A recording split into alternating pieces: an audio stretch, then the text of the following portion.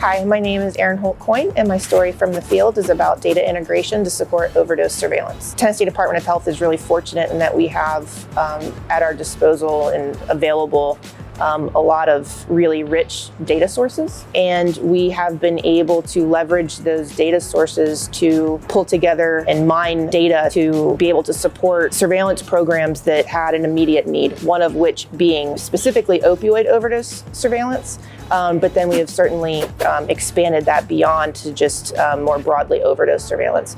And so specifically, we've been able to take disparate data sources, both internal data sources and external data sources, bring them together in a centralized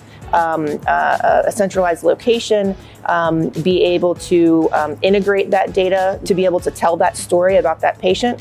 Doing so has allowed us to alleviate some of that extra data reporting burden on some of our clinical partners, as well as really maximize and leverage the data that we already have. I think one of the really important things about operating in this space is that in order to solve problems, you have to have a really good understanding of what the problems are. Personally, one of the things that I get the most excited about with regards to data modernization and just frankly public health informatics in general is taking away the burden of our public health staff. Being able to automate, being able to provide the right information for the right action to the right people at the right time is probably what excites me the most. This is an opportunity for us to really get creative with how we think about sustainability and what we can do, what's within our power to help promote and ensure sustainability, whether that's breaking down those programmatic silos to identify the root problems that many of our programs have, whether they're infectious disease or overdose surveillance or birth defects, for example. There are shared solutions that all of those programs can take advantage of, like data integration, for example.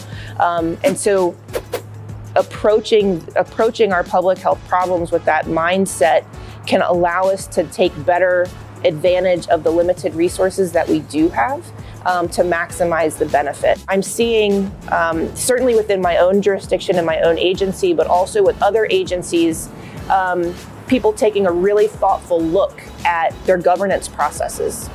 How can they improve those processes? How can they improve those policies?